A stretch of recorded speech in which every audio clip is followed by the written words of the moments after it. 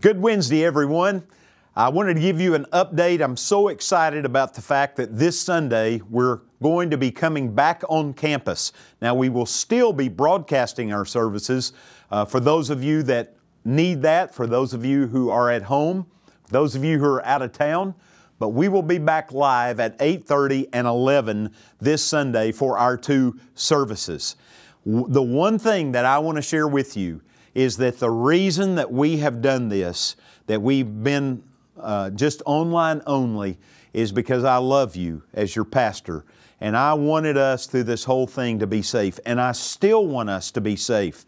So as you come into the building, we're not requiring, but we're strongly encouraging folks as they come in, wear some kind of face covering as you come in, and as you exit the building. Then once you get to your seat, if you're social distance from other people and not putting them in risk, you can take your mask off as we worship the Lord together. And we want it to be a great worship experience for those who come back live. Let me also say from my heart, for those of you who are a little fearful about coming back to a live service, we're still going to have a great online service for you to be able to worship along with us right there in your home. And so we're going to give you the choice. If you want to come back to the live service, you'll have that choice. If you want to come and stay at home for a few more weeks, you'll have that choice as well. We know that these are very difficult times.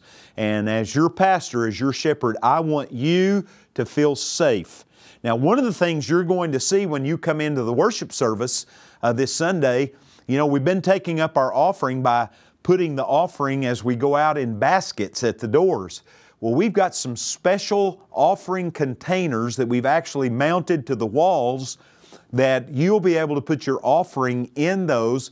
Those of you at home, you can continue to give online. You can mail your offering, your tithe in to the church, and we'll make sure that it gets processed. But that's a change that you're going to see. I appreciate our building and maintenance people for getting that done.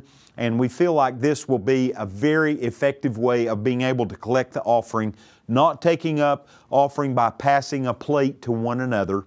We will have sermon notes for Sunday for those of you who are live, as well as those online. You can download them from the website. But we'll have sermon notes for you to pick up on your way in so you can follow the message. Well, I pray that as we take this next step, and then future, you know, in a few weeks, we're hoping to get Bible study groups started back. We want to try to all start back the same time. I'm praying that God will lead us and guide us and help us. Again, church, you don't know how much your pastor and staff loves you, and we want to make sure that you are safe in everything that we do. So, that's the update for today. Live services this Sunday morning at 8:30 and 11, as well as services continuing on through our great media team online through our website.